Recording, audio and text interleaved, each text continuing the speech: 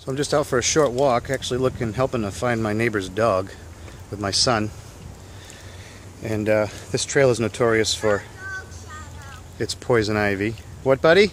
I saw a dog shadow. Oh. Alright, we gotta keep an eye out for Bailey. Yeah. While I'm doing that, I figured I could help you guys out in identifying and knowing how to tell poison ivy from other things that are not poison ivy. We like to say what's up, guy. It's our way to say hi. In February, it is good to know a plow guy. It is shaped like a key, also where I like to ski. Tell by my belt buckle that I'm most definitely from.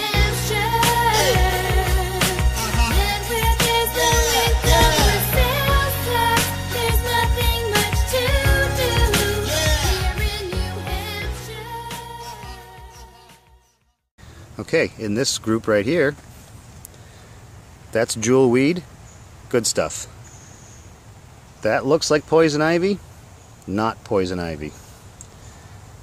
These look like poison ivy, they are poison ivy.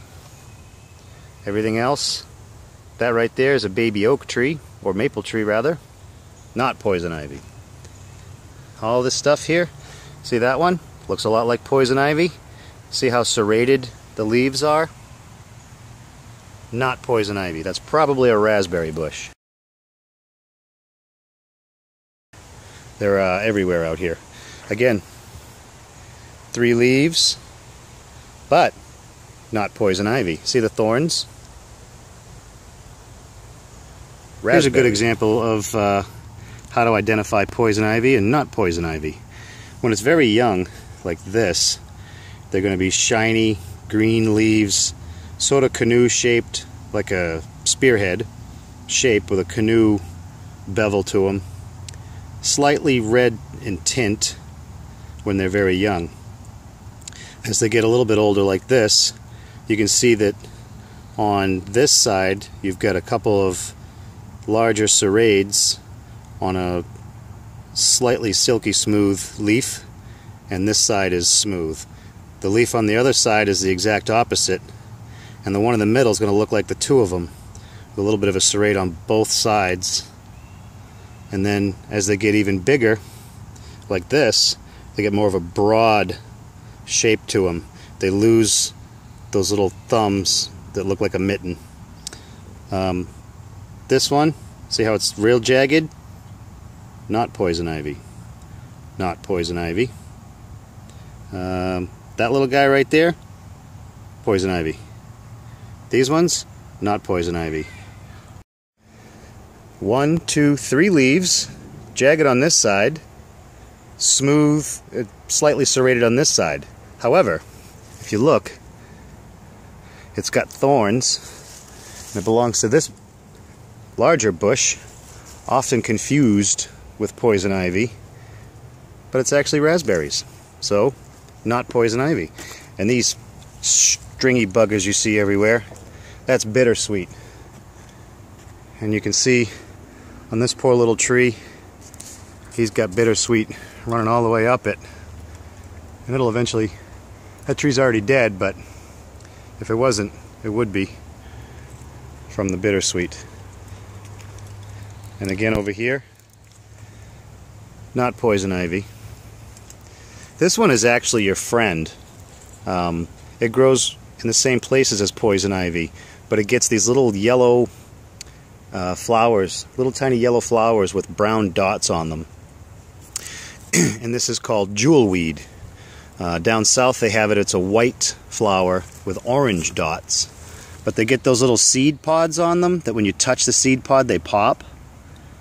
A lot of people call them no-touch'ems or something like that. But the juices inside the hollow stalks of that plant is a great remedy for poison ivy rash, and it actually breaks down the Arusha oils if you ever come in contact with poison ivy by mistake. That little guy right there, not poison ivy. See how it's really jagged and serrated here? But this guy right here, see the thumbs, smooth side, 3 leaves, poison ivy. poison ivy. Not poison ivy. Not poison ivy. Obviously your best bet is just to stay away from anything with 3 leaves. And here's some bigger poison ivy. Now I'm not touching it. My finger's still a good 1.5 feet away from it. Poison ivy. Not poison ivy. Very subtle differences, but once you have it embedded in your head and you've been the victim of it as many times as I have, you know exactly how to spot it every time. Jewelweed, poison ivy. Jewelweed, poison ivy. All of this is poison ivy.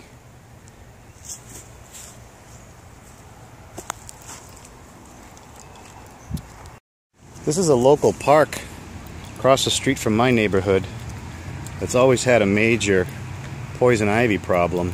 They've taken care of a lot of it around here with other plants and natural ways to do it, but they can never get it all. It always creeps back. That's not poison ivy. That's raspberry. Okay, there's some wild grapevines in here, but look, it's all getting killed by this bittersweet. But all this is right along the paved trail, the bike path part of town. And once you get this far in, here we go. Poison ivy, poison ivy. There. That's bittersweet. This is bittersweet, trying to find something to latch onto. All poison ivy. All throughout here. This is all poison ivy. And look, jewelweed, your savior. I don't know what those are. All I care about is what poison ivy is and is not. But it's pretty bad around here. Here's another characteristic of poison ivy. As it gets larger, it gets that real shininess to it. That's got a lot of oils on it that'll give you a nasty rash. I'm not sure what causes them to be shiny or not shiny, but all I know is poison ivy. Bad stuff. All over. This is a huge patch of all poison ivy. Everywhere. Those are milkweeds. More poison ivy. Everywhere.